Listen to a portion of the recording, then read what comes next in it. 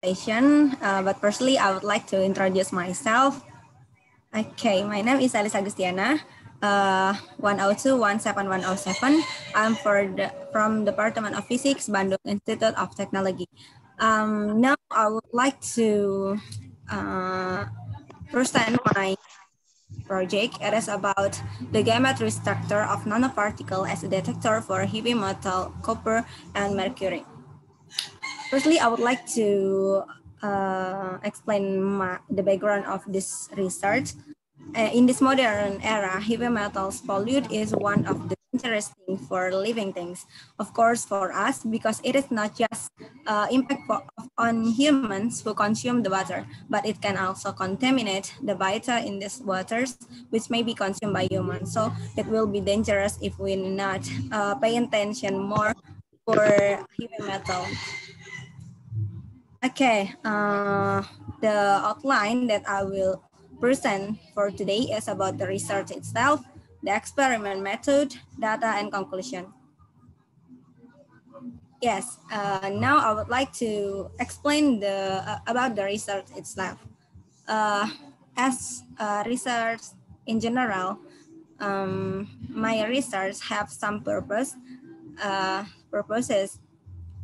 There are to determine the geometric structure of nanoparticles, to detect heavy metal particles contained in water, and then determine the type of materials that is most suitable for detecting heavy metals in water, and then to determine the parameters that can be used as the reference for whether or not heavy metals are found in an area of water.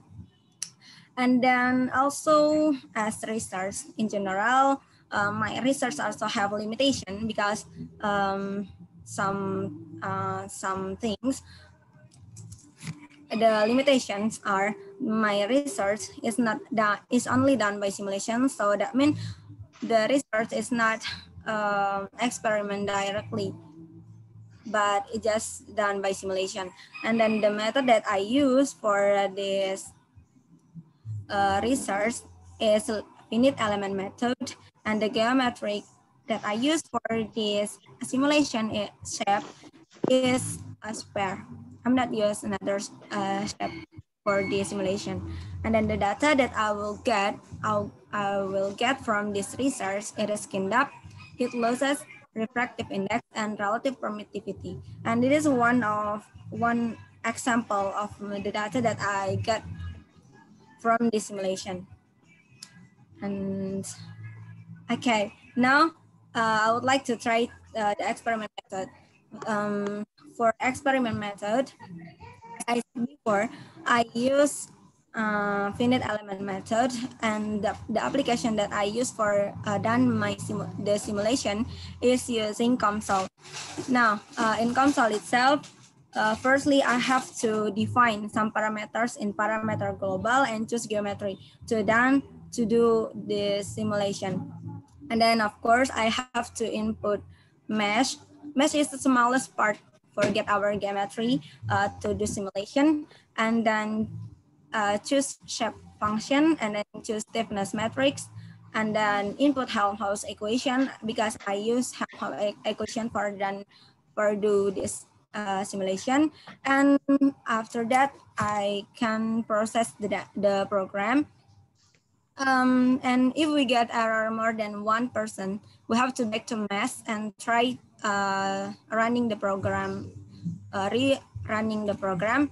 But if the error lower than 1%, the program will plot some data that we already mentioned before. And now this is some example of data that I have got from the simulation, but it is just the variation radius for silver. Okay, now is the data that I have already got. This is skin depth water. So sorry, before, because I haven't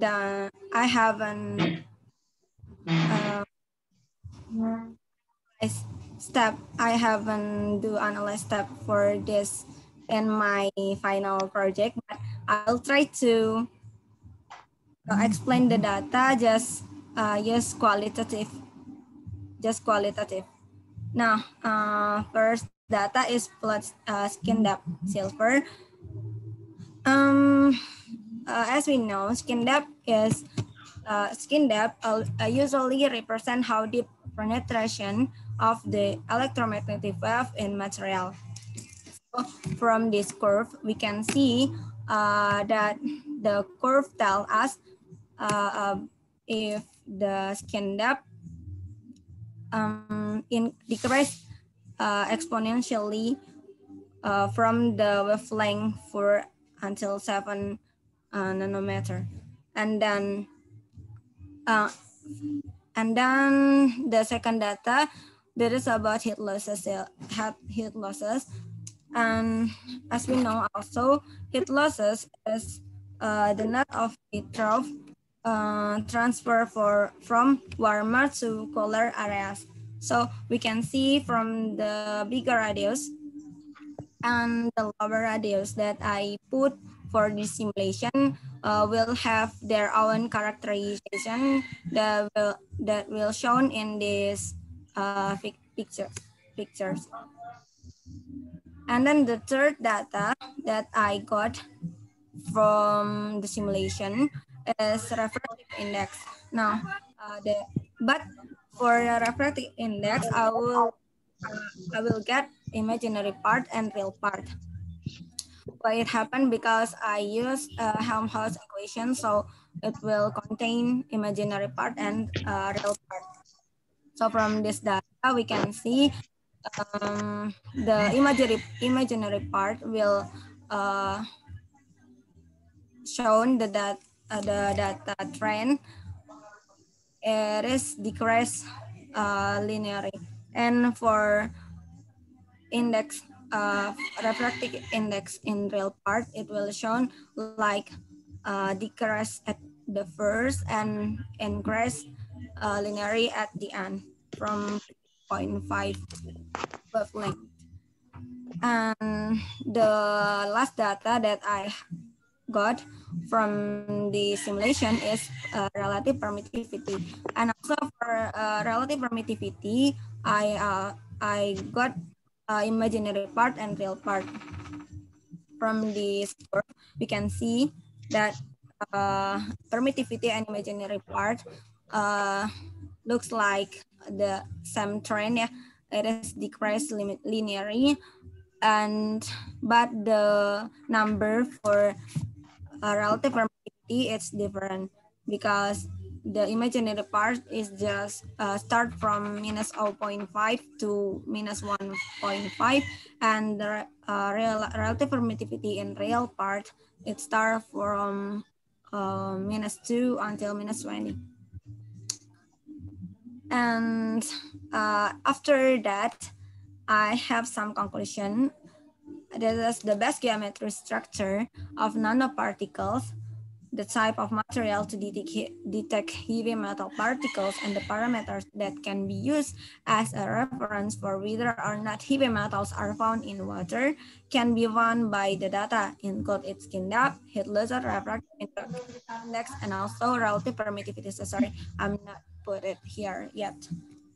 And and I'm sorry too, because the type of material that the simulation, I cannot show the data here because I think it is not enough. We have no time for it.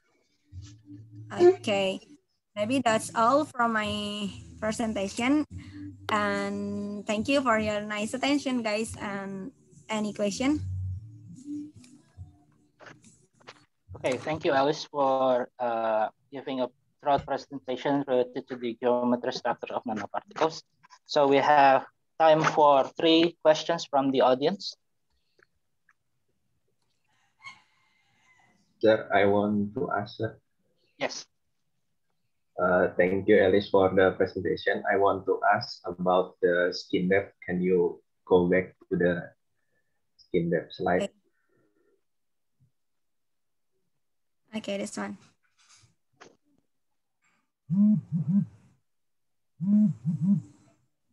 So I want to confirm that in the vertical axis, there is times 10 to power of -8, and then the unit of the skin depth is nanometer. Is it true, or So how sorry. about it? Because I think Okay, so sorry. it's very small if like that. I think, yeah, thank you. Okay, thank you, Mas Martin, for the confirmation. Yeah, actually for skin depth we use nanometer, but actually this one is conclude nanometer also. Yeah, yeah. Thank you for correction, Martin. So the value of skin depth is confirmed to be on nanometer.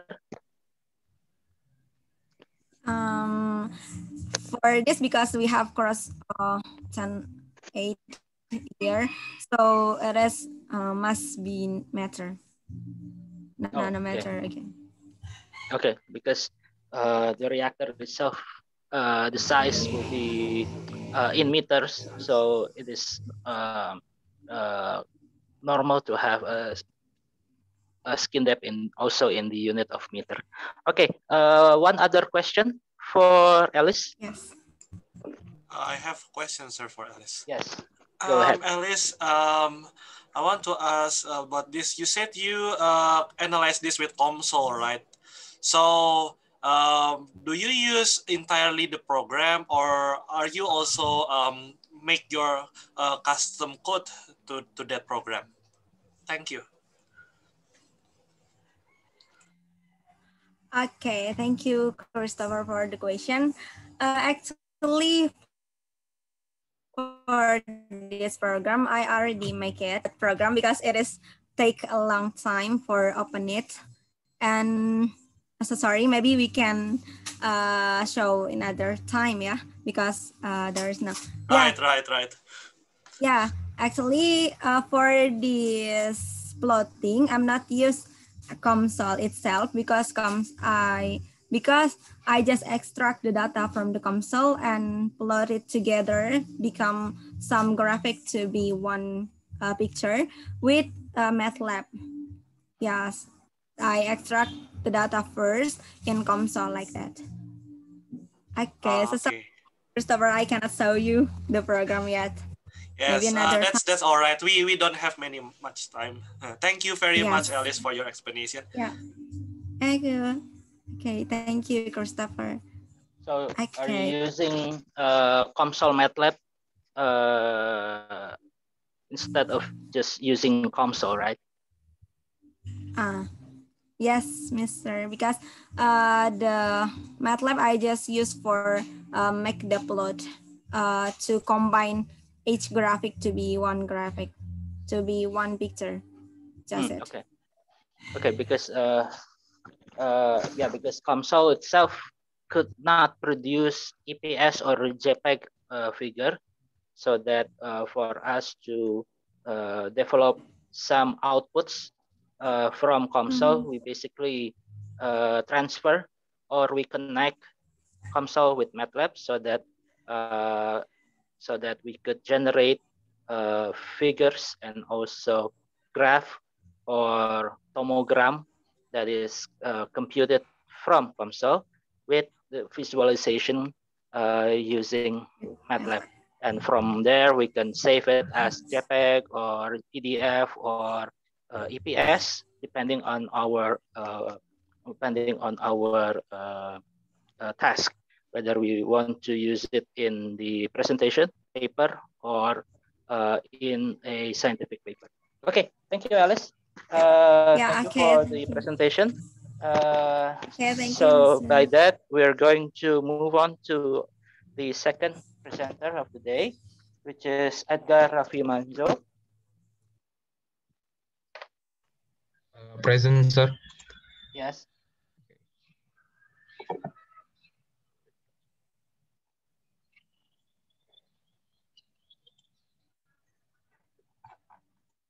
Hello, sir. Can you see my screen? Yes. Okay. Okay, without further ado, I would like Manzo to start the presentation, if he's ready. Okay, Assalamualaikum warahmatullahi wabarakatuh. Waalaikumsalam Good warahmatullahi. morning, everyone. My name is Edgar Raffi Manzo Natakusuma. And first of all, I would like to thank Mr. Hari Hardika for giving me the opportunity to present my paper research, which is titled The Analysis of Stock Index Prediction Using Support Vector Regression, a Case Study on IDX Composite. So before I get into the body of the presentation, I would like to explain briefly the outline for today's presentation. So first, I would like to discuss the introduction, why I did this research, what's the background of it, how I formulate the problem, and from that, how I decide the objectives of the research, and lastly, how or what the scope of the research is. And secondly, I will discuss the literature review, the theory, the definition of the stock index, and the support vector regression. And third, I will discuss the algorithm, or simply the workflow of the research. And finally, I will discuss the result of the research and the summary and the further improvements if we want to continue this research. So the background, why I did this research.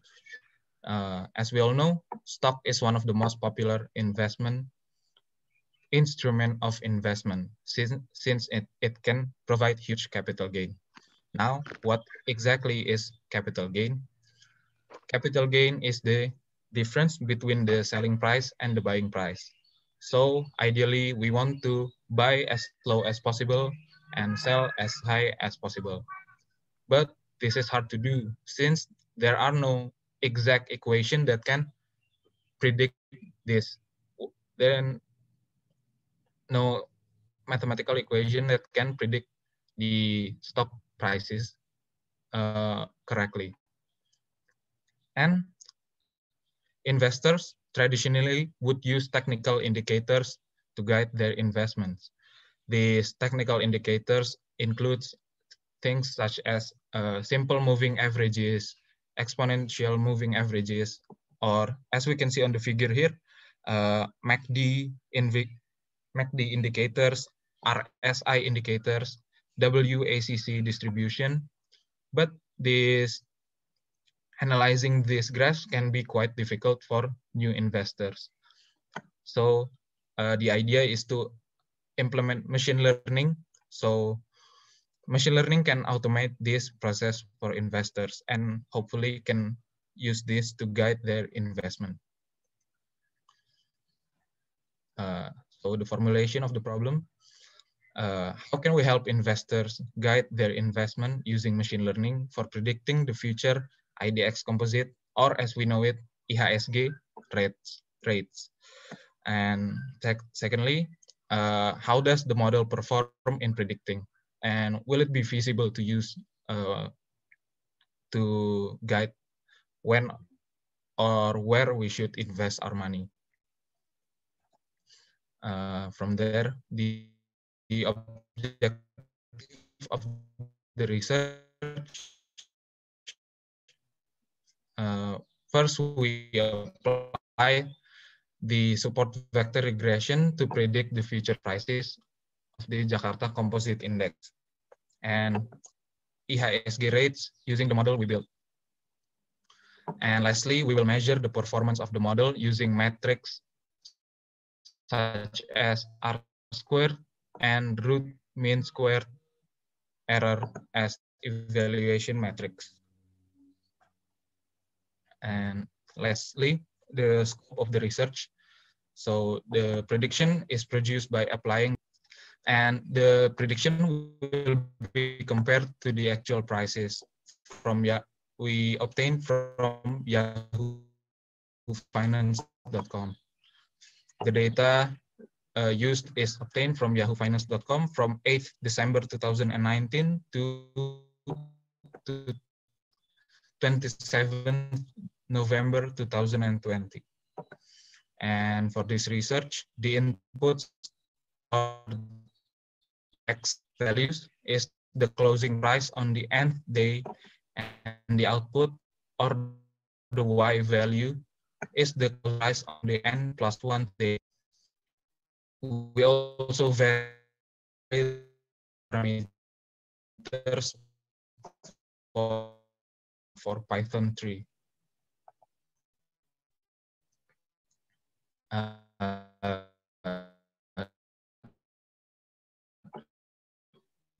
Now for the brief definition of stock index. Stock index is a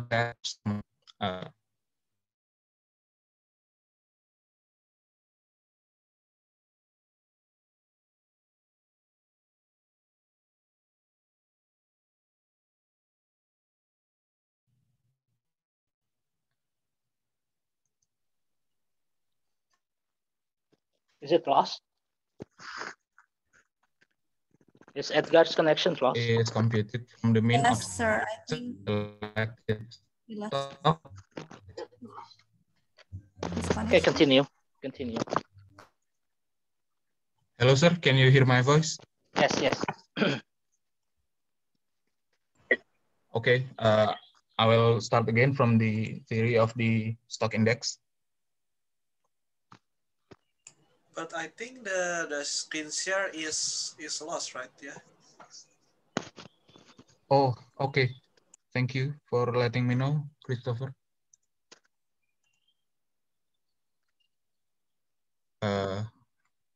Now can you see my screen?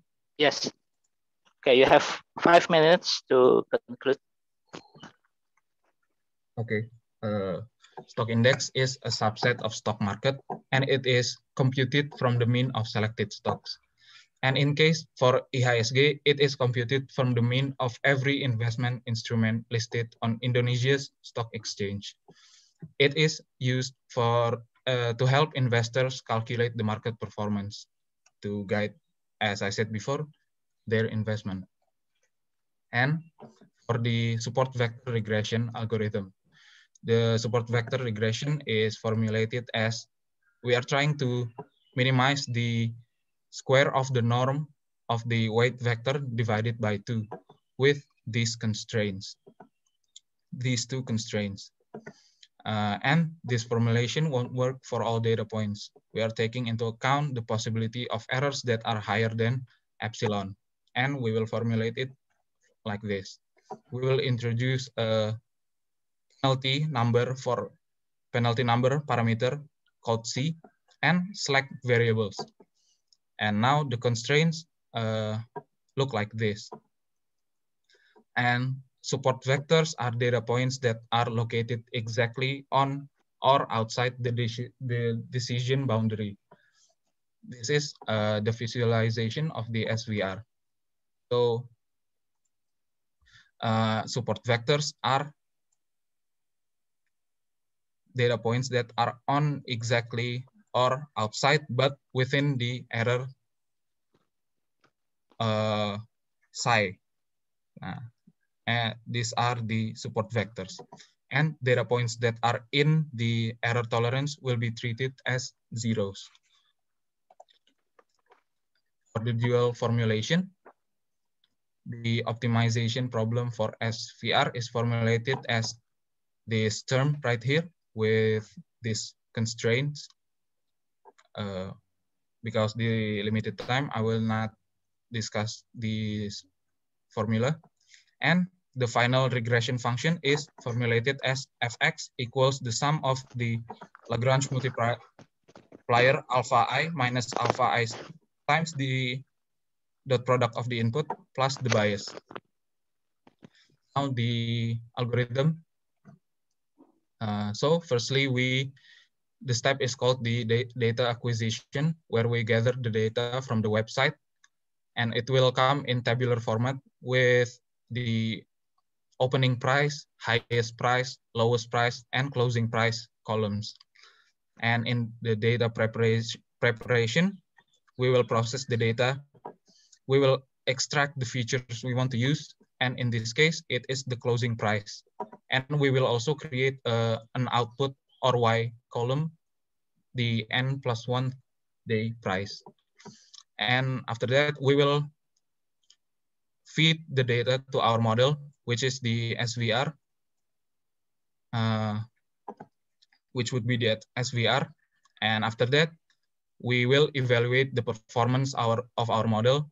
And if it is not performing to our standards, we will tune the parameters as said before in the scope of the research. And we will reiterate until the model gives a satisfactory performance. And the best model will be deployed and monitored. So this is the result for the research. So we varied the hyperparameters, the kernel function, the penalty hyperparameters, and the epsilon hyperparameters. And the best result is produced using the model with the hyperparameters C equals 10, epsilon equals 1, and using the linear kernel function. And as we can see on the figure on the right, we can see that the model cannot exactly predict the price of the IHSG stock index, but it gives a good agreement on the direction of the growth of the stock index. We can see when it actually goes up, the prediction goes up. When it goes down, it also goes down for 5 working days prediction. The best model gave an accuracy R-squared of 0.902 and a root mean squared error of 37.93. So where do we go from here? For the next research, we can use macro or microeconomic indicators as inputs. These economic indicators can be things such as interest rates, GDP, or consumer price index. And second, we can do sentiment or news analysis, since news can affect the performance of stocks. And third, we can use more data points to feed to our model and produce a more robust model. This is the citations for the works I've referenced during the research. And that's all. Thank you. That's all from me. Thank you. Assalamualaikum warahmatullahi wabarakatuh. Waalaikumsalam warahmatullahi wabarakatuh. We have time for one question for Edgar. Can I ask a question, please? Yes. Okay. Thank you, Edgar, for the presentation. It's pretty interesting. So I want to ask you, what do you think about SVM machine learning? What do you think is the advantage of SVM over other machine learning method for predicting stock price? Oh, okay. Thank you, Kavin, for the question. And for me, the advantage of using SVM algorithm to predict stock prices is because the ability of the SVM to notice if there are any nonlinear tendencies of the data points. Since in stock prices there are many fluctuations that make the graph goes up and down like that. I think that's the advantage. Okay. Thank you, Kavin, and also Edgar, for giving a brief explanation related to the analysis of the stock prices using supervector machine. Thank you for Edgar, and therefore we're moving on to the third presenter, which is Christopher. So I'm going to ask Edgar to turn off the screen share so that Christopher can share. All right. First of all, is my voice clear there? And my screen is on. I use Yes. my video to make this presentation. So let's start from the beginning. Hello everybody. Hello, sir. Let me introduce myself again. My name is Christopher Jaya, 102 1708 0, and I am from KKFNB, from Department of Physics in FMIPA. And in this very occasion, I will try to explain what I have been researched for this past year. It's a simple one-dimensional beta voltage calculation. I'm sorry, Christopher. Yes. I Yes. interrupt. Well, I think I can see your video. Maybe Right. if another person have can see it, maybe it's only my mungkin kayak my Your handphone is device. not. All right. Maybe my Right. device. Right. Okay, I will use more traditional ways to present it then. How do I use that? Screen sharing. Or maybe if you can, maybe have difficult, maybe you can do that. No, Okay, that's thank you. fine. Okay, That's fine. good Something now. like that. Okay. We continue. First, this is the outline of presentation. First, I want to explain. I want to tell the introduction about what I've been studied, and then the theory behind it, and then some examples of the calculations from the theory that was done by other researchers. And by the way, the other researchers' papers is my main reference, so I will explain it to you. And then in the last part, I will tell you the summary of this presentation. First of all, what is beta voltaic cells?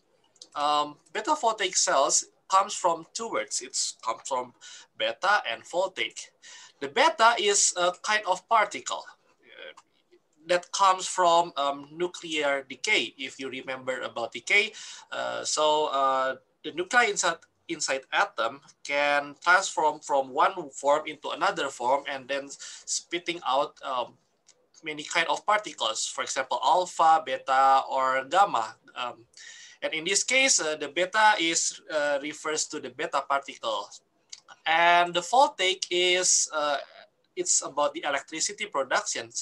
So if you ever heard about photovoltaic cells or the solar cells, well, it's device that use photo to make electricity. But in the beta voltaic case, we use beta particle to make beta voltaic cells. The history is this is not really an old technology because it's not even 100 years old yet, but it's not really that new either. So first, a person named Paul Rappaport from Radio Corporation of America report the beta voltaic effects in 1953, and then L.C. Olsen did the calculation. He analyzed several models of beta voltaic cell from his laboratory. And then since then, several designs and analysis has been proposed and calculated. So throughout the years, there's two kind of research in beta voltaic cells. In the first category, they build the device and then they do direct measurements to that device. And in another group, they try to simulate and calculate it analytically and with computer also. Now, why is this interesting? Why there's so many paper about this? Well, it can generate electricity with high energy density, a long lifetime. It's small, it's compact. It can directly convert decay energy into electricity. So it theoretically can gain high efficiency, but we will see later. And then it has a negligent I think environmental Christopher's effect. microphone is. Yes, sir. Microphone? Oh I think your microphone is not working. I cannot hear your voice. Oh God. Okay, now it's okay. Okay, now it's okay. I don't know why. Perhaps the okay. So this is interesting because of these 5 things that I quote from papers by Zuoguo and et al. In 2013. And the possible application are the pacemakers and military sensors and then GPS sensors. How it works then? Okay, so this is the simple one-dimensional schematic diagram of beta voltaic battery. Well, the whole the whole order is wrong, so I will just skip ahead.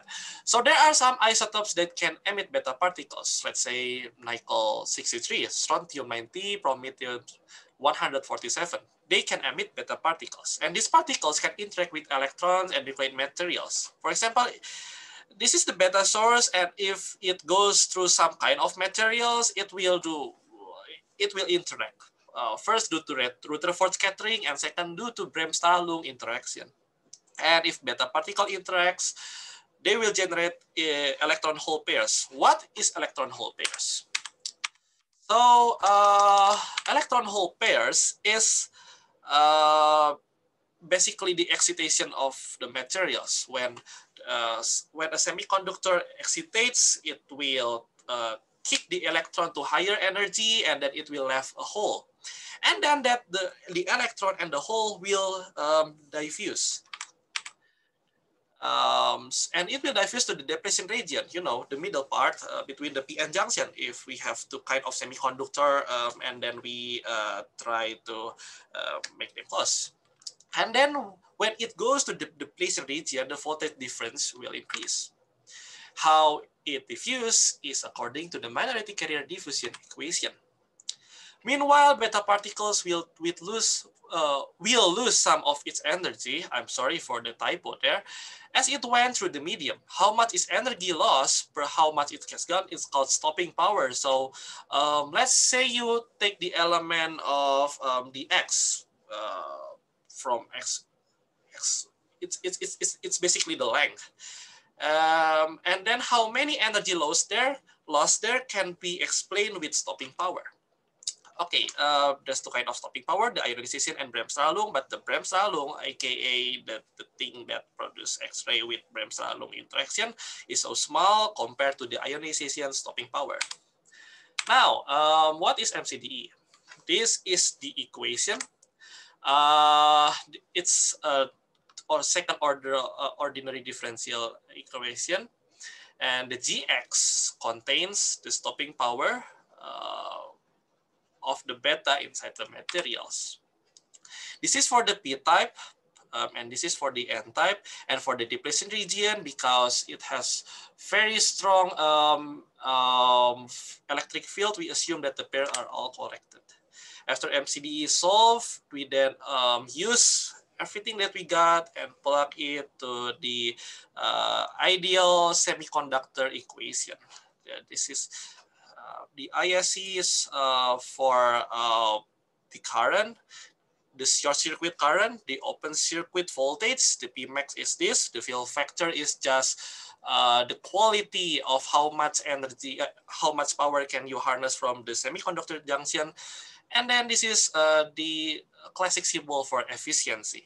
Usually we times it with 100%.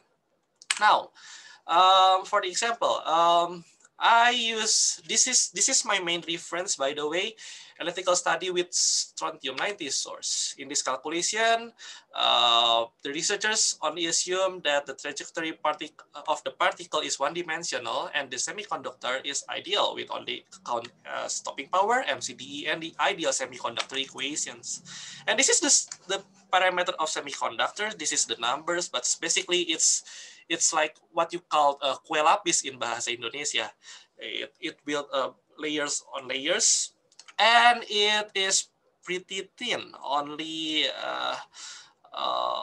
this is really thin in the micrometer order. So yeah, this is very small and very thin, but it can still produce electricity for a very long time.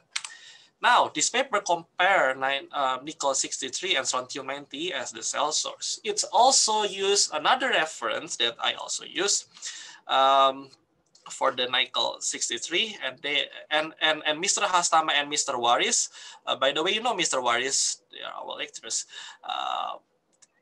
They calculate for the strontium 90 as the source for the beta voltaic cells, and they use two kinds of isotopes. In the term of the activity, first 0.25 millicurie and then 1 millicurie. And as you can see, the fill factor is better for the strontium 90, right, compared to the nickel 63, but the efficiency, they are so poor. So this must be worse then, right? Well, actually not.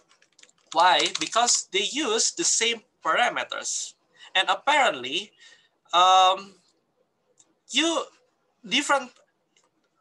these parameters can only optimize for one type of source. If you use another type of source, you need to re-optimize the parameters so the efficiency will gain its maximum level. So yeah, it's not optimized. So the conclusion, first, there's still so much research to do regarding this technology. For example, what if we optimize the parameters? Then perhaps we can gain a higher efficiency. We can also try to calculate it with different materials, different calculation methods, different geometry, etc. And second, also looks weak and inefficient because of its longevity and small size. Because again, it's less than 2%. Beta voltaic cells can be used to power really small remote device for a really long time, as long as it's not consume big power. And this is what I basically what I am doing right now. So I try to use computer to calculate some beta voltaic parameters with these steps. First, we generate the beta particles, and then we generate the stopping power. We solve the MCDE and calculating its power and efficiency. Unfortunately, I'm still stuck in the third step, so I cannot yet tell you my results. But I'm very optimistic about it.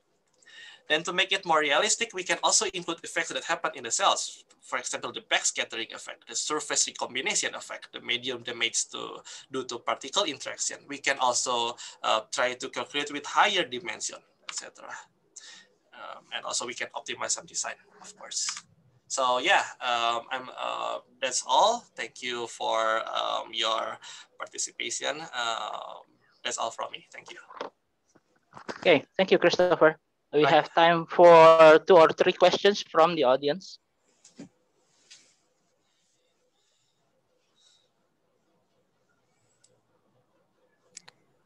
Can I ask a question, please? Right. Okay. So you mentioned that this battery will last a really long time, right? So how long do you think it will last? And do you think it could be improved further, perhaps? Okay, good question. So from what I read from several sources that unfortunately I don't put it there because I am afraid I'll take too much time to explain that. It will last between 10 to 20 years with almost same quality from when it first turned on. So basically, imagine a pacemaker with beta voltaic cells. It can do we do as well for 10 years or almost 20 years. That's what I get there from another source. So yeah, more than 10 years. Oh, so that's really long. I think some people would be very interested in that application, right? Right, and also its age is directly linked to the half times of the isotope itself. You know the terms half-life. The longer the half time, the longer the beta voltaic cell is. Its life is. So yeah, and there's so many isotopes with a really long half time. So. Thank you, Christoph, for answering. Yeah, thank you very much for your question. Sorry if I'm not explain it clearly. Okay, we have time for one quick question, if there's any. Can I ask, sir? Yes. Of course, Edgar. Okay. Thank you, Christo, for giving the presentation. For someone with little to no knowledge on this field of study, can you explain the reason why Mr. Waris and Rahastama chose nickel and strontium as the research objects, and not any other isotopes? Is there any advantages to choosing those two isotopes? That's all. Thank you. Oh yes, actually, oh yeah, hati-hati Bi di jalan Bi. Yeah. Okay. I'm sorry for the interruption. So I've asked that to Mr. Waris, why you pick nickel 63 as source, and he said that it is easily obtained. We need to remind ourselves that this is a radioactive source, and it is pretty sensitive when we talk about radioactive source. And the nickel 63 is pretty easy to obtain. You just need to put regular nickels into some reactors. And behind ITB, there's button with reactors. You can just put nickels there, and then irradiate it to make it more active, to make it more radioactive, and then you got nickel 63. So there's another more potent source, but it's harder to obtain. So that's why they choose nickel 63 and then the strontium 90, because if I'm not wrong, strontium 90 is also easier to obtain. Even though if we talk about the energy density, the promethium 147 is better, but it's harder to get. Okay, thank you, Christo. Yeah, thank you, Christopher and Edgar. Thank you, everyone. We are going to move on to our fourth presenter, which is Martin Adrian. Okay, so I'm just going to remind everybody to sign up for the attendance list as usual on SIX. And also don't forget to fill in the presenter assessment sheet that I already gave you this morning. And then, okay, so is it Martin ready for his talk? Yes, sir. Can I start? Okay, good morning. Whenever you're ready, you may start your presentation. Good morning, everyone. My name is Martin Adrian. Now I will tell you about my research, which title is Mobile Monitoring Device to Measure PM2.5 Concentration in Bandung. So first, I will tell you the background story about this research. Air pollution is a problem that is faced globally around the world. Last time we heard about the fire that occurred in oil refinery of Pertamina and that caused a lot of smoke. If the smoke is inhaled by human or animal, it can cause a serious health problem, especially a respiratory disease. Besides rarely occasion like fire that occur every day, when we do activity in the city, we also exposed to the air pollution. The air pollution comes from the vehicle, for example. So we need an air quality information so we can take preventive measure to reduce the risk of air pollution exposure. We can get the air quality information from a fixed station. This is an example of fixed station that measure some of air pollution components such as gas or particulate matter. But the problem is the fixed station only measure the surrounding air. If we want to know more about the air pollution in the city, we need to install many of fixed stations. Because of that, there may be a limitation on the budget. So the mobile monitoring method can be a solution to that problem to cover more area. Particulate matter is a suspended solid or liquid substance in the air. It is usually categorized by the diameter. For example, PM2.5 is for the particle with diameter less than 2.5 micrometer. if PM2.5 is inhaled, it can cause disease. Particulate matter comes from different sources, such as natural source from pollen, dust, or from anthropogenic sources, which is from human activity, like combustion or the vehicle.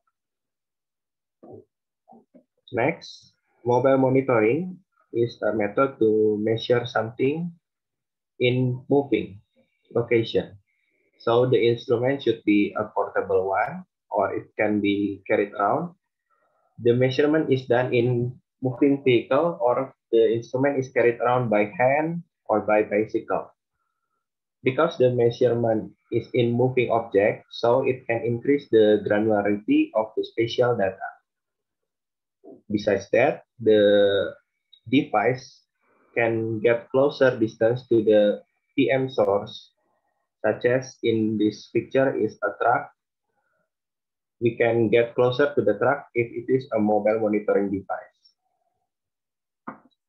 A mobile monitoring device can also be equipped with sensors according to our needs. The previous study about the mobile monitoring is they are using a separate instrument. It's also done in various modes of transportation, such as bus, car, bicycle. It also been done in public transportation, such as using taxis or bus. And the place where the research is in China, Canada, and Hong Kong. Next, this research aim is to design the measurement instrument and using a low-cost sensor, and the instrument can provide a real-time measurement data. This research also focuses on rush hour time, which is in the morning and afternoon, and there is two microenvironment within the study, which is a residential area and also the road. So this is the design of the system of mobile monitoring device. The first one is the monitoring instrument, which consists of microcontroller equipped with low-cost PM sensor in the type of HPMA, and the temperature and humidity sensor. The measurement instrument is connected to the smartphone through a gateway. The gateway is a Wi-Fi connection. In the smartphone, the Android application is made to get the GPS data to get the location, and the application save the data from the measurement instrument to the internal storage. The smartphone also sends the measurement data and location to the server via internet connection. Finally, we can see the measurement data from the website, or we can download it, the data, to analyze it further. This is the research area map. This is around Batu Nunggal residential area in area 1. And in area 2, there is a traditional market. And last one is area 3, there is a toll gate.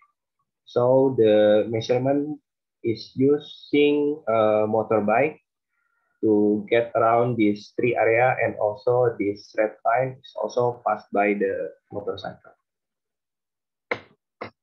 After 10 days of measurement, this is the descriptive statistics of mobile monitoring instrument. As we can see that on the average, the on-road PM2.5 concentration is higher, about 30% than in area 1. We can also see that the maximum PM2.5 concentration measure is also higher than in area 1. This is can be caused because there is a lot of diesel truck that is passing on the road, especially around area 3. So the diesel truck produce more smoke that is detected rather than usual vehicle. Next, if we visualize the data in the terms of in map, we can see like this. This is example for measurement on January the 2nd, 2021, we can see that the on-road concentration in the morning in the left figure is generally higher, especially this on area 3, there is a yellowish red, and rather than other road area. In the residential area, there are more commonly low PM2.5 concentration. In the afternoon, all part in area 1 or on road, there is less PM2.5 measure than in the morning. The next one is if we calculate the distance between all measurement point to the road, it can be plotted like this. So on the distance less than 700 meters to the road, there are more PM2.5 that is higher than 70 microgram per meter cubic. On the distance larger than 700 meters, there are less PM2.5 concentration. There are more than 70 microgram per meter cubic. So for the conclusion, mobile monitoring system for PM concentration is made, and the PM source mainly observed in this study is from diesel truck, vehicle, and open fire on the side of the road.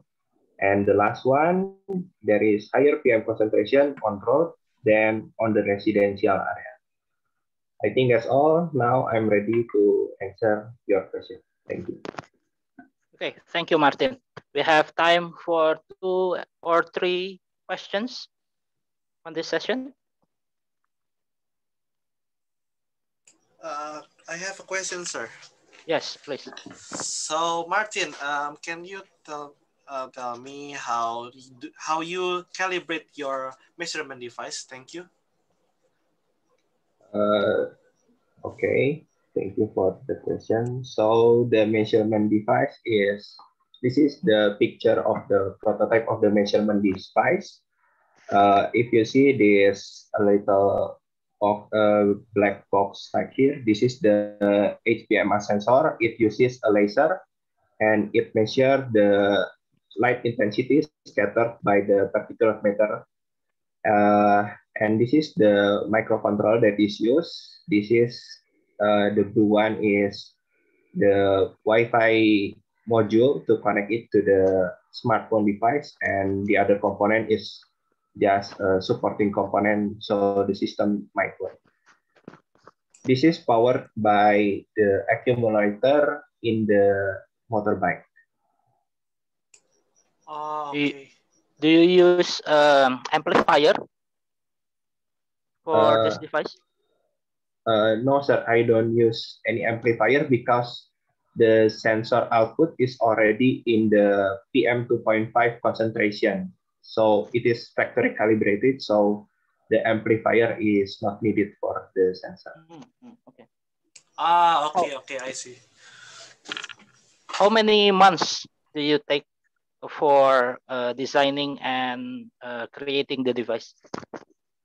Actually, for designing, there is 2 phases, I think. The first one is designing the instrument. It takes about 1 or 2 months, but the Android application is a little bit long, maybe around 2 or 3 months, because I need to learn to make the Android application. Okay. So that it can, so that you could connect it with cell phones or tab in order to. Okay. Because we have time. Okay. Yes. You could continue. We can use it. We can connect it to the smartphone because the smartphone has the hotspot connection. So this device is connected to the smartphone hotspot. Okay, that is good. We have time for 1 quick question, if there's any. Sir, I want to ask. Yes. So my name is Johnson. I want to ask. So in the measurement, are you measure the particular matter 2.5 in the I think in the dry day and the rainy day? And is there any difference from that point? Oh, okay. Thank you for the question. So my research is focuses on the time on the afternoon and also on the morning. Because of there may be a difference in the season, but I not done the measurement in different season. The measurement I've been done is on December and January, and that is generally on the rainy season. But if there is happen to be raining on the time of the measurement is not done because it may affect the measurement of particulate matter. Okay, thank you. Because I think maybe there a correlation between the wet. I think it's like the wet road and the dry road. I think because maybe the particulate matter is actually created because the friction between the road and maybe the vehicle. Thank you.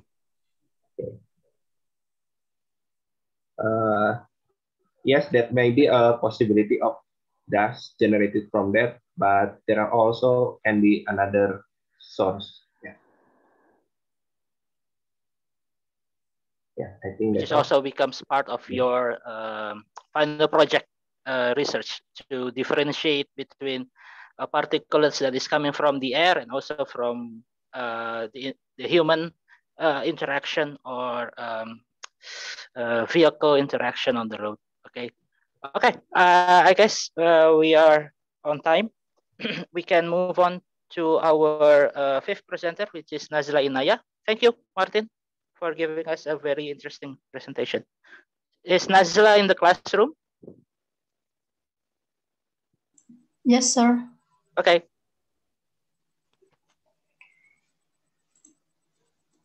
Okay, you may start whenever you're ready.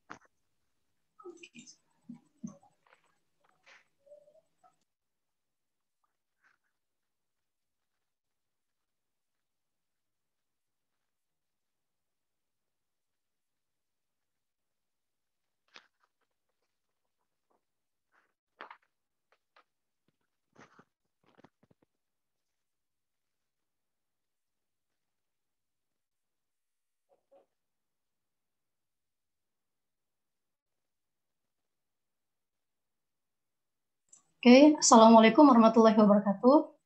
Salam warahmatullah. Okay, hello everyone. It's such a pleasure to be here.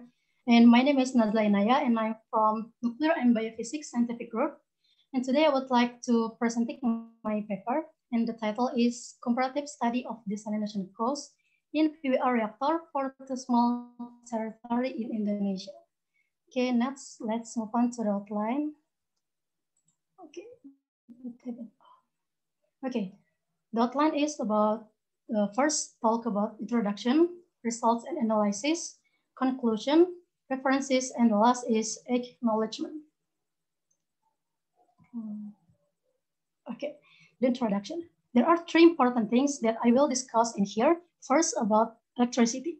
Yep, everyone realized that electricity is the important or fundamental thing in our life. When we are want to sleep or waking up, go to bedroom, even for study, for our phone, laptop, Wi-Fi, and other. Yes, we need electricity. Okay, or I think we need the electricity, I'm sorry. And next about the desalination. In our mind, when we heard about the desalination word, suddenly we think about water. The desalination is the process to produce fresh water from seawater, and up to 60% of the human adult body is water. According to H.H. Michael Journal of Biological Chemistry, the brain and the heart are composed of 73% water, and the lungs are about 83% water. And not only for our body, but also for our daily life, such as take a bath, clean the floor, wash the dishes, or the other things that we are need water. Yes, we are need water, same as electricity. Okay, and the last is about the software Deep 5.1. Software Deep 5.1 is the open source software This software is for calculating the desalination cost. So we could know what is the best source for to find the best price electricity and desalination, and the other for calculating hydrogen, but for this paper only for electricity and water. Why I supposed to talk about this? Because based on data from electrical statistics from the Ministry of Energy and Mineral Resources 2019, we found that East Nusa Tenggara or NTT and North Sulawesi or Sultra province are the lowest electrification in Indonesia, around 85,84 and 89,58 respectively, in percent. And they have to pay the electricity in the highest price, not like us in Bandung, only 900 rupiah, but I have to pay around 2,000 rupiah. So that's why we should find the best solution for solving this problem. Okay, this is only view of the software.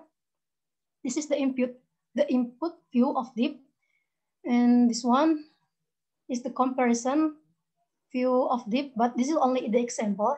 But I'm so interested of DIP because we could make comparison directly in DIP, like this one from scenario 1, 2, 3 until 9. Okay, this is the core of our discussion, results and analysis. As we see in this figure, this one is about the fuel, nuclear, gas, and coal.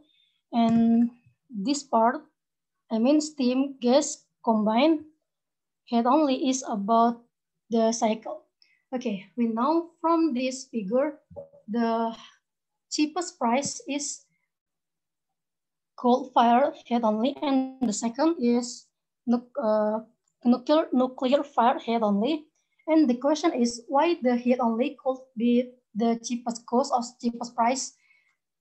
If we see from the paper, the real paper, the efficiency head only is 90% for electricity. So that's why the price of head only is very cheap or cheapest. And the expensive in here is gas fired or gas cycle. Why? Because gas cycle get rid of excess heat and this way increasing the cost. And the last analysis is the nuclear fuel giving the stable price. Maybe it because the nuclear fuel is cheap, but of course nuclear fuel is cheap and only needed in small quantities. Okay, this is about the running time comparison in second. We could see in here the combine only need 1 second, but for head only need so much time. The longest time in this one too. And in my opinion, because when we run the head only cycle, there is in the last process or when the laptop or computer pretty tired. Okay, this is about water cost. Of course, this is in dollar per cubic, and again, the stable and cheap price is the nuclear fire again. The interesting thing is about the head only. Look at this one, and this one. Remember that in the electricity cost, as I said before, the cheapest price is at head only. But in the water comparison, the head only for water cost is very high. Very the expensive cost. Why this could be happening? Because the efficiency 19% is only for electricity, not for water process and price. Accordingly, the water price is expensive and need more energy to process from the steam to be fresh water in the real nuclear reactor. Okay, this is about the lifetime for nuclear reactor in the range 50 until 60 years. And for gas is 25 years, and for the coal is 35 years. Okay, this one about the water production. This is the last one. For nuclear fuel, coal producing water until 30, okay, until 30 cubic for every year. But for gas and for coal only 28. As I said before, the desalination process with nuclear fuel is the stable process and stable price. So that's why the efficiency for nuclear is around 50 until 60%. Then coal producing water more than gas or coal. Okay, now about the conclusion. First, we will talk about the electricity, and second, the water, and the last is about the lifetime. Okay, for the electricity, the cheapest price is head-only power plant, or in rupiah, 272,59 rupiah for each kWh. kWh is kilowatt hour. And based on data from PLN, if we make comparison from the nuclear reactor price and the PLN price, the people only have to pay around 10% from the PLN price. Okay, this is about the water cost. The cheapest price is the nuclear-fired gas power plant, or in rupiah, 2,699 for each cubic. And the last is about the lifetime. The nuclear is the longest lifetime rather than gas on core, because if we see the real nuclear reactor, we only have to refueling nuclear over 1 year. Okay, this is my references.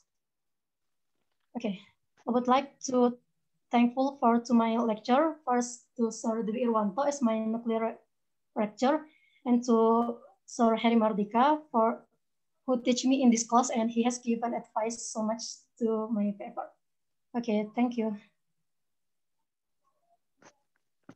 Okay, thank you, Nazla, for delivering a presentation related to the pressure water reactor for nuclear power plant. We have time for 3 questions for Nazla.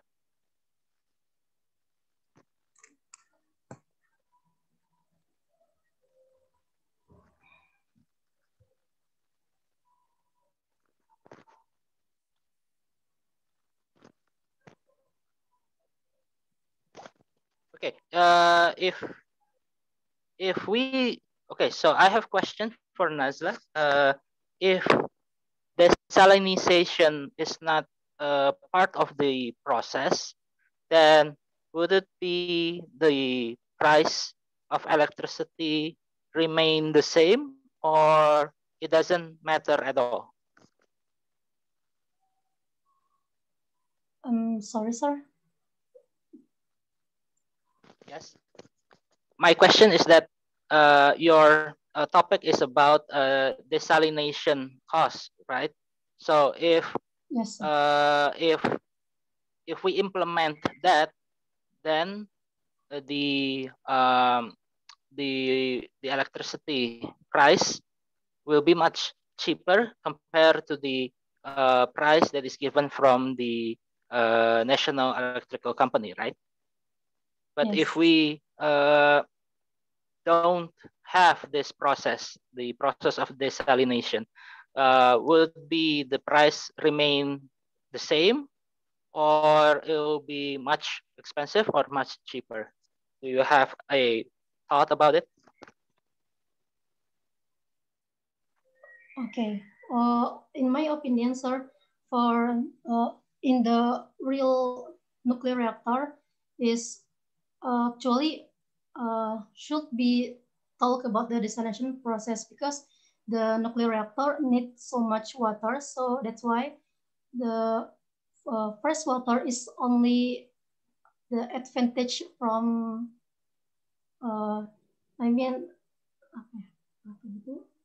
advantage from the nuclear reactor. The real nuclear reactor is not for producing fresh water, but for the electricity.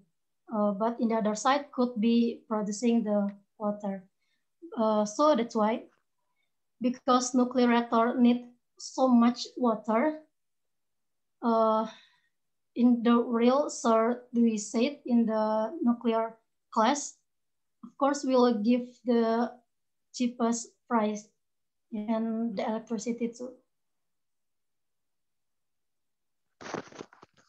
Okay, so it is basically part of a nuclear reactor scheme, so that the cooling system will be provided from the interaction of the reactor with the fresh water, because we don't want any salt particles stranded on the surface of the reactor itself.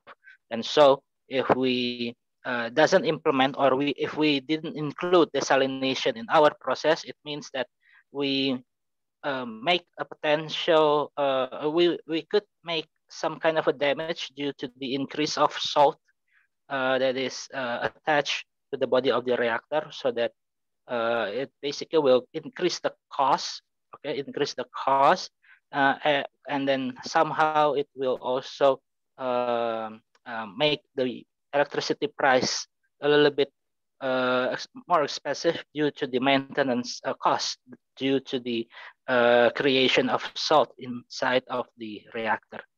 Okay, is there any question from the audience? One more question.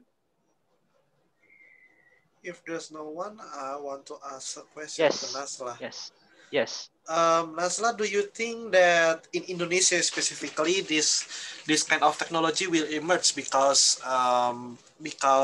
as far as I know that we are pretty abundant of fresh water, right? So do you still think that this can be implemented in Indonesia someday, or do you think that it's more viable as just a side thing beside electricity? Okay, thank you for the question, Christopher. Yes. Yesterday from the class nuclear again with Sir Zaki Suud, he said, because I asked the same question like you, and he said that the nuclear reactor, he said that nuclear reactor will be implemented in Kalimantan, but because it's not easy to get, I'm sorry, sir, kebijakan in English? Policy.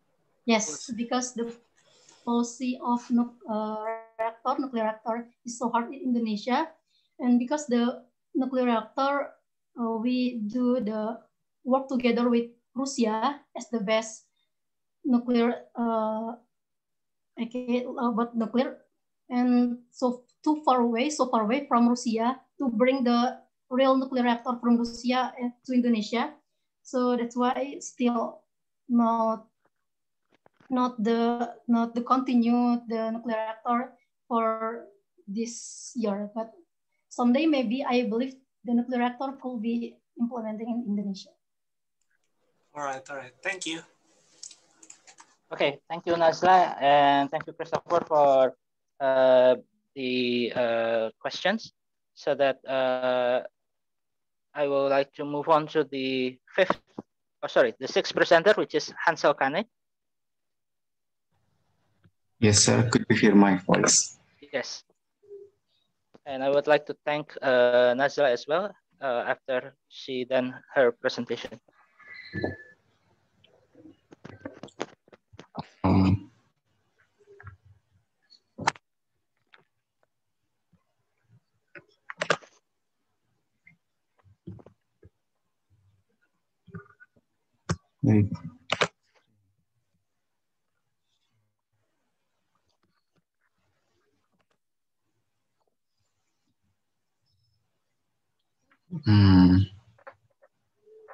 Wait, sir.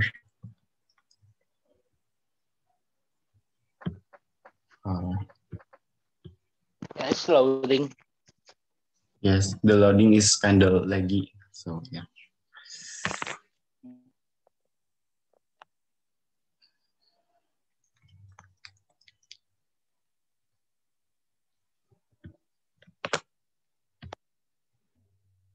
Is the animation laggy, sir? Yeah. Okay. Good morning, everyone. Mr. Hari Mahardika and all of my friends. Today, I'm going to present about human detection with mobile robots. mainly focused on machine learning and image processing.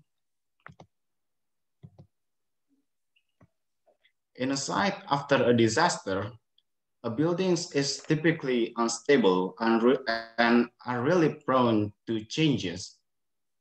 That's why it is very difficult and very dangerous for a rescue worker to search and rescue victims in an unstable building. This is when mobile robot could come into play and could be utilized because the limited resource of humans. Mobile robot could also be used to enhance the process of search and rescue process.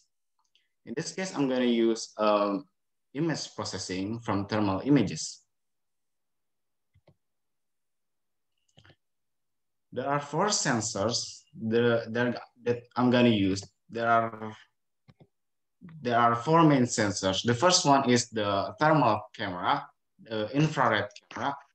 The second one is a distance sensor. And the third one is GPS and acceleration sensor. The thermal camera works with the distance sensor.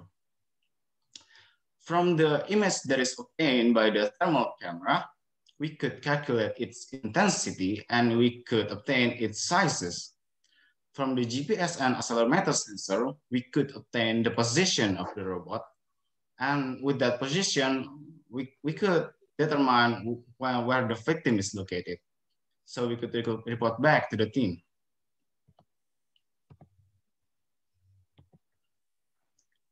Machine learning, in this case, a convolutional neural network, is probably on the rise right now because it excels in image processing, especially object recognition and in classifying images. In this case, I'm going to use MobileNet SSD because it is very lightweight and very suitable for embedded system. There are more sophisticated methods like RetinaNet or YOLO, for example, but if it is run on Raspberry Pi, the frame rate will drop significantly. That's why in this case, I'm going to use mobile SSD. And also between architecture, usually there are trade-offs between latency and accuracy, MAPs in terms of image processing. Sorry. Lagi.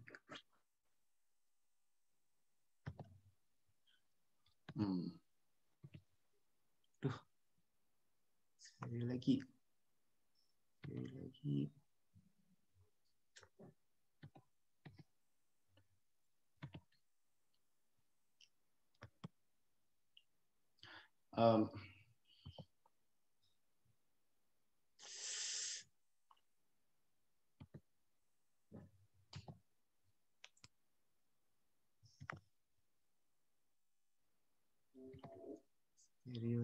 Hold up. Yeah, so it's because I'm using too many moving images probably. Saya ada CNN network basically have 3 main parts, which is the input, the hidden, and the output part. This is a very simplified version of neural network. Usually the hidden layer isn't only one layer, but consists of thousands, probably thousands layers. And the input in this case, in image processing, is the pixel intensity. And the hidden layer is probably is the weight. It's something that we could adjust in order for us to classify the image. And the output layer is typically the classifier image. The output could determine whether an object is a human, for example, a cat or a dog, based on the feature that is extracted on the hidden layer. In this case, for example, in this very simplified case, is a binary classification between a dog and a cat. And in this case, it is a dog.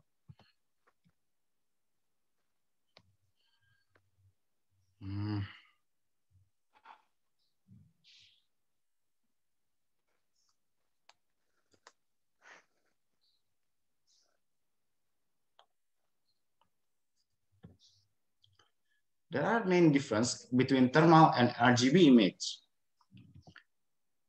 In thermal camera, basically it has only one channel, but in RGB image, it has three channels, which is red, green, and blue. There's a specific reason why I use thermal camera in human rescue. Because sometimes in a disaster site, human skin is not brown anymore. Sometimes it's covered in dust, for example, or it is covered in cloth or a fabric, for example. So RGB is not really reliable in that specific case. So that's why thermal is considered more reliable to RGB. And also about the image processing, thermal camera is actually easier and faster if compared to RGB image, because in thermal camera, it has only one channel, while in RGB image, it has three channels. So the weight and the adjustment.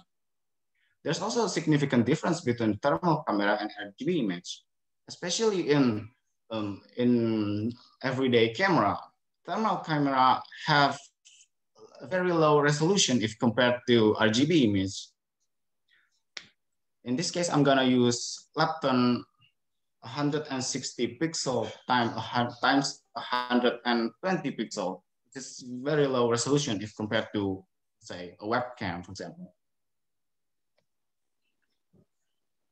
But thermal and RGB image could be used to detect human, like on the right. As you can see, it could detect humans walking on the street.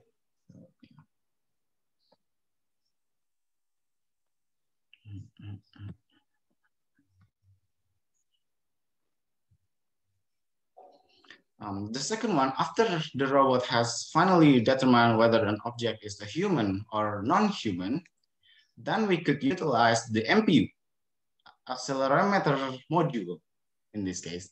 We obtain the acceleration and we integrate it once to obtain the speed, and we integrate it twice to obtain the position. Of course, there are many errors in integrating acceleration into position because it involves two integration process, but we could usually calibrate it using a reference point. So in this case, GPS module is used to calibrate the MPU sensors.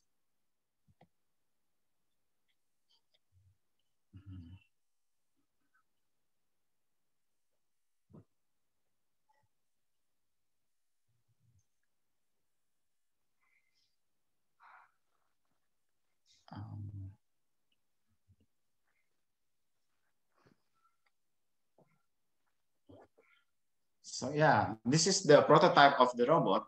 It is actually derived from a Clover robot, which is from a foreigner concept. And we try to integrate machine learning into this robot. So the first one that I'm gonna do is human detection, which I'm already explained about that in using mobile net SSD. And the second one is position determination using MPU and GPS sensor. And the third one is reporting back. I'm going to use an ROS operating system to report back to the team, and probably use module LoRa or SIM card module. So the conclusion is image processing is useful to detect human after disaster. Location of robot could be determined using MPU and GPS, and mobile robot could be hastened search and rescue process. Thank you everyone for listening.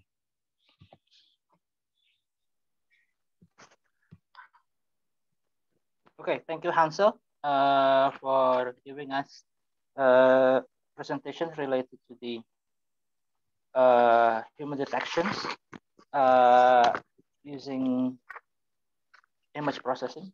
We have time for 2 questions for Hansel, if there's any from the audience.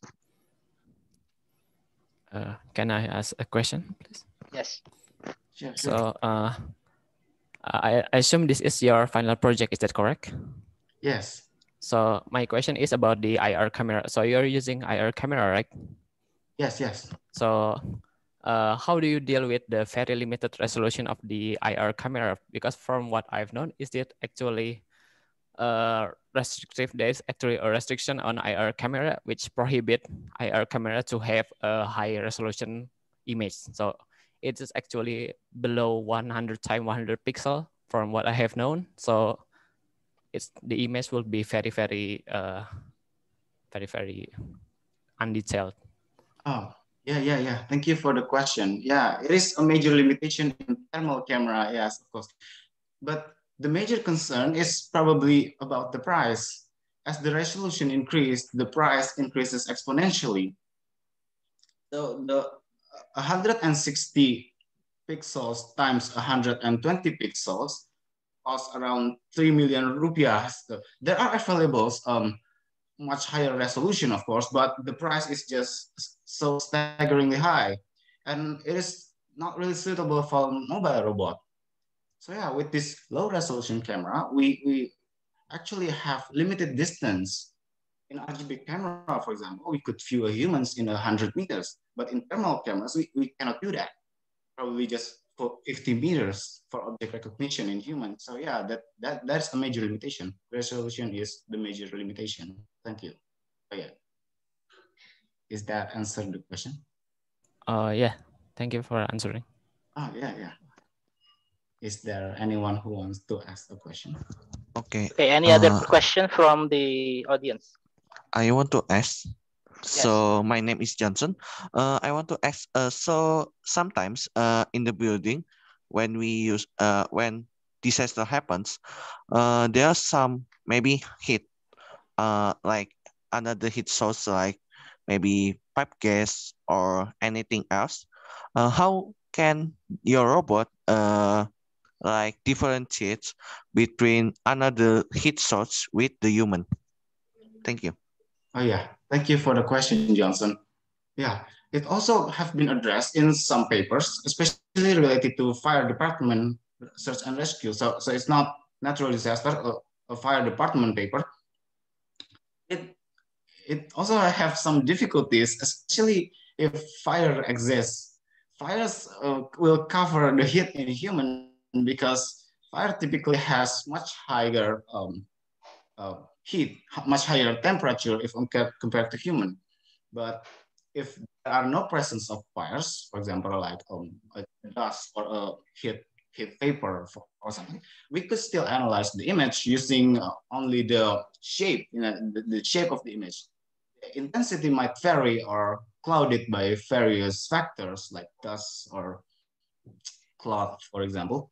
But the like a hand, it still has the shape of a hand, even though the intensity varies from very low to very high if there are something covering.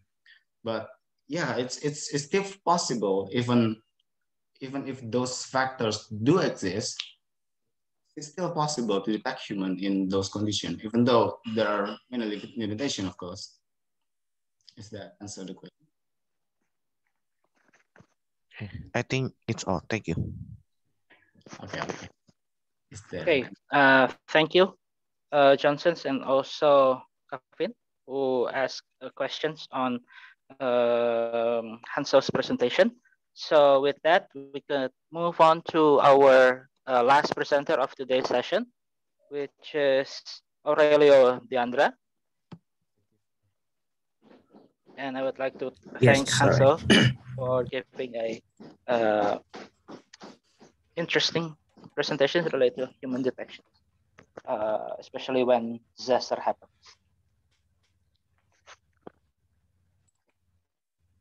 Okay.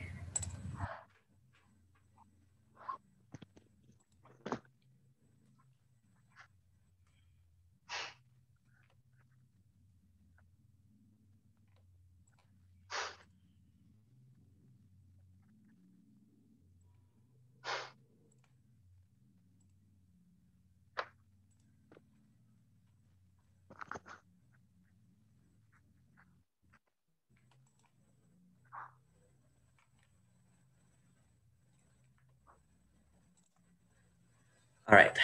Is it already visible? Is processing? Yes. It is feasible Okay. at the moment. Okay. Thank you. All right. Good morning. Wait. Hold up.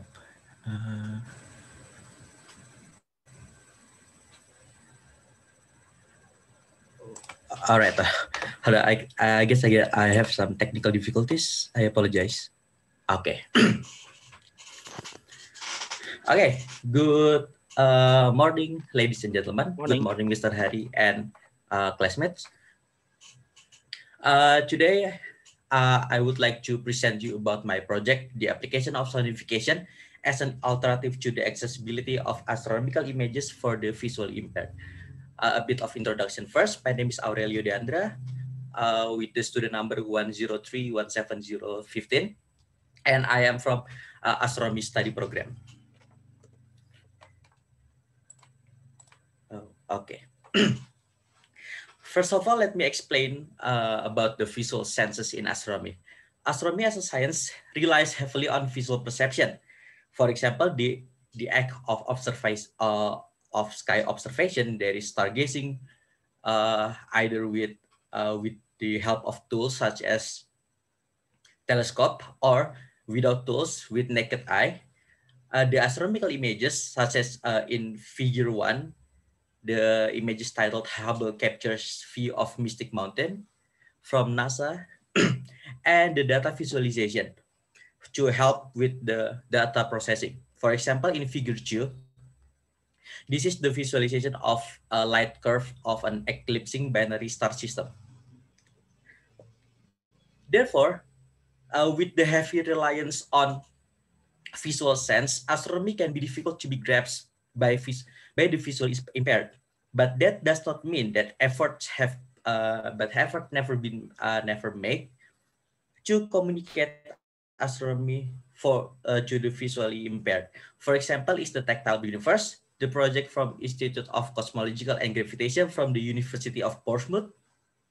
They make the 3D printer model of, for example, galaxy, quasar, and to communicate such astronomical objects for the visually impaired. This project relies heavily on tactile perception, which is the sense of touch. First of all, why? Why do we have to communicate astronomy to the visually impaired? I would like to introduce you to Wanda L. Diaz-Merced. She is a visually impaired astronomer. With one of the paper is the sonification of astronomical data from 2011, and I quote her interview, her presentation on that, which is, "Science is for everyone. It belongs to the people, and it has to be available for everyone, regardless of their limitations and disability." First of all, what is sonification? Sonification is the interpretation of data in audio form. For eyes, it is analogous to visualization. One of the most well-known example of data sonification is the Geiger counter. The ticking noise of the Geiger counter help to detect radiation in a given area. Now the problem is, how is the image accessibility for the visually impaired? There are available screen reader programs. Screen reader programs describe scenes and images with words, with human words. For example, the Envision app. In this image, the Envision app detects a plant, a pot of plant. So they will communicate that there is a pot of plant with human words. But this limitation might be proved difficult to convey information, to convey abstract information such as the let's just say how does a person who never see a galaxy know what a galaxy is? I propose that sonification could be used as an alternative to bypass the need of describing scenes and images with words. But this is the difference about astronomy for scientists and for the general public. Scientists deal with data, theories, and calculation. For example, the paper I mentioned earlier, sonification of astronomical data, they use the program Xonify to to sonify the curve, the light curve of X Hydrae and the X17 Halloween storm. But for the general public, mostly they consume astronomical images as a work of art. They do not deal with data whatsoever. Therefore, this comes with an idea. How about we sonify existing astronomical images? There are in my research, I found that there are two approaches of image sonification. The first is color approach, and the second is shape approach. The color approach might be more intuitive to us, to the people without visual impairment. The image shown, figure 7, is the Newton's correlation of color and musical interface. These images are recreated using Adobe Photoshop program, and it is first shown in Newton's first book, the second part, Experiment 7. The experiment is given shown. There is a light source dispersed with the help of a prism to create a color spectrum. The color spectrum then measured the distance from the point to X. What is interesting is the ratio of the distance between the color division and the line GX, which is the longest line, matches perfectly with the inverse of the interval. With the tuning system just intonation in music theory. If the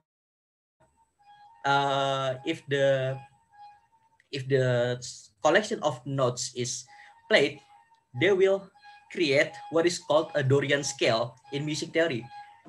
Admittedly, it is a modern Dorian scale. So Newton in his book describes it as a diatonic scale. But what is interesting is actually it is a Dorian scale with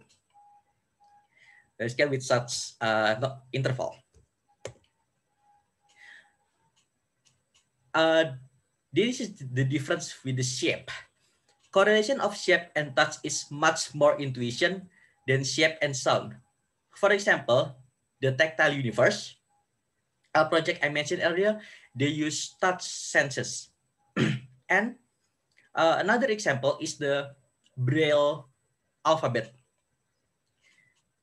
But it is not to say that there aren't any efforts to try to correlate the shape and sound.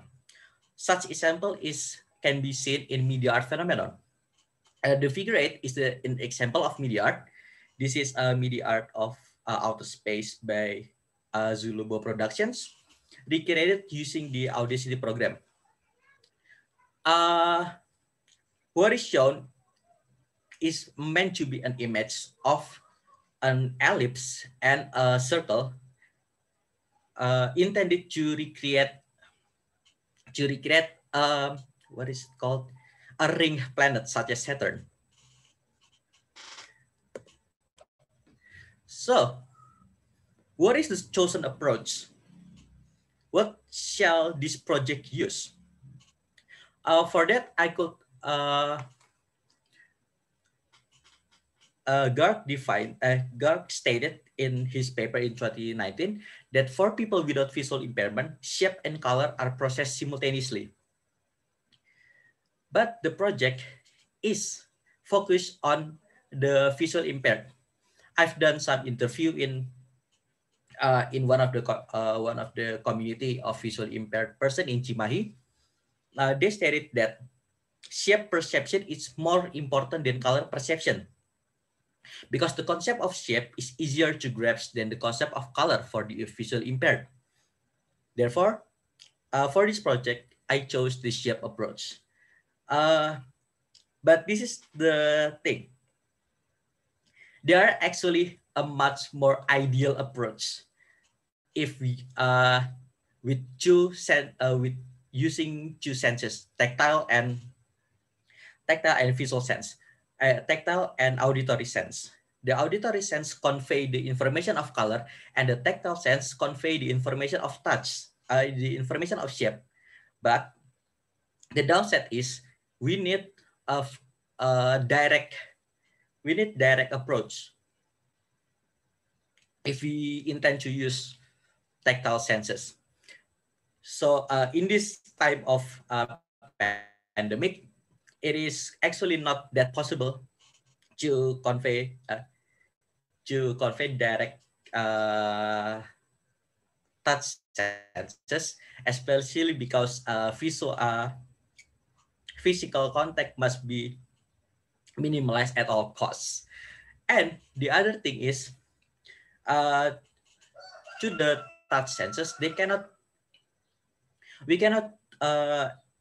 communicate with the touch method virtually. So what is the goal of my project? My goal is to create an algorithm and program which satisfies this key performance indicator. The first is the algorithm is able to create melodies for specific shapes. And the second, the algorithm is responsive to the transformation done by the shape. To satisfy the first key performance indicator, I intend to use the concept of leitmotif in music theory. Darcy defines leitmotif as a short musical phrase that was given a semantic content by its composer. Leitmotif is usually connected to the soundtrack in storytelling media such as films and theater plays. The semantic concept stated is the component of the story, for example, a certain themes, character, or events. Without any semantic content, we can define motif. The motif itself is defined as a short melodic phrase. I shall give two examples. Oh, hold up, I'm sorry. Okay, all right. I shall give you two examples of a song clip. Both songs are soundtrack played in a story media called Endral. This is the first clip called Strom und Drang by Marvin Kopp. Oh, hold up.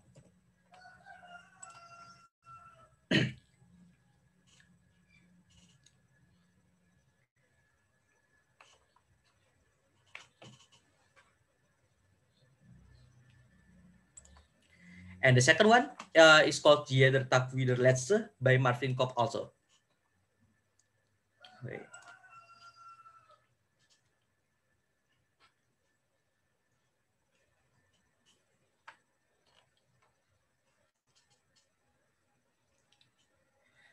All right, I clipped the same melodic phrase which is played in both songs.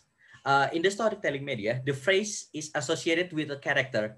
Therefore, the phrase can be called as a leitmotif. With this concept, I come up with an idea to associate a certain shape with certain leitmotif. For example, like this. Suppose this is an image. The circle played by itself sounds like this. And the square, if we sonify the whole image, this melodic phrase will play. There is the what I called a shape leitmotif. Sadly, Aurelio, we can't hear the sound. Or is that only me? Yeah. Yes. So actually, it's like the share screen. You not like check the share sound. So yeah. Actually, it's okay. Just continue it. Oh, I apologize. I apologize. Okay, sir, you have 2 minutes to conclude. Yeah, you have 2 minutes to conclude your presentation. Okay, The second is the shape distortion represented in the change of shape leitmotif. For example, if the musical phrase like in the circle is given by for example, a second or so, the ellipse which can be inferred uh, as a extended extended circle can be given as like, for example, 1.5 second or so. Now, I must admit that this is an ongoing project. I'm still working on the algorithm and the program to satisfy both key performance indicator. So, but I believe that this can be done. But yeah, this project can be done, and I hope that this project can be useful for the communication to the visually impaired. Oh, hold on. Okay, and this is the references I use for this presentation, and there is all for my presentation. I'm sorry if any inconveniences occur, such as the inability to play sounds, and that is all. Good morning and thank you. And if there's any question, feel free to ask. Okay, we have time for one question for Aurelio.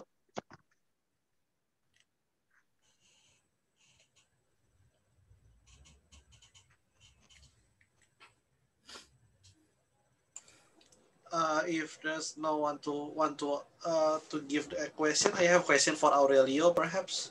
Yes, please. So Aurelio, do you think the works that you done is more it is more astronomical, or is this the field in arts? Because as far as I when I hear you, I suddenly think that perhaps this is more suitable if we go to the art approach than the astronomical approach. What do you think about that?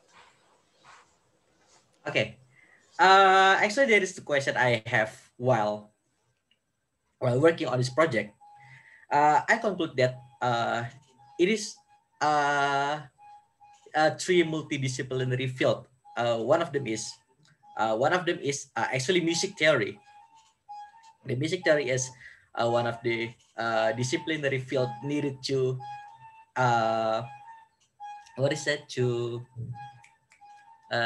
to work in this project. But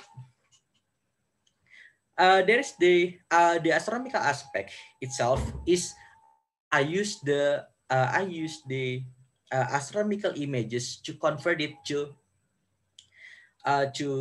sound. The astronomical aspect lies in the purpose of this project. I give this project a sole purpose to communicate astronomical images through the use of sound. So there is the I believe the astronomical aspect of my project. Is that answer satisfies? Yeah, pretty satisfied. Thank you. Okay, thank you. Okay, with that question, I guess we already done with today's session. Thank you, Aurelio, and everybody who attend the first session of scientific communication final presentation. We're going to meet with you again on Thursday for the second session. We already have the list of people who are going to present on Thursday.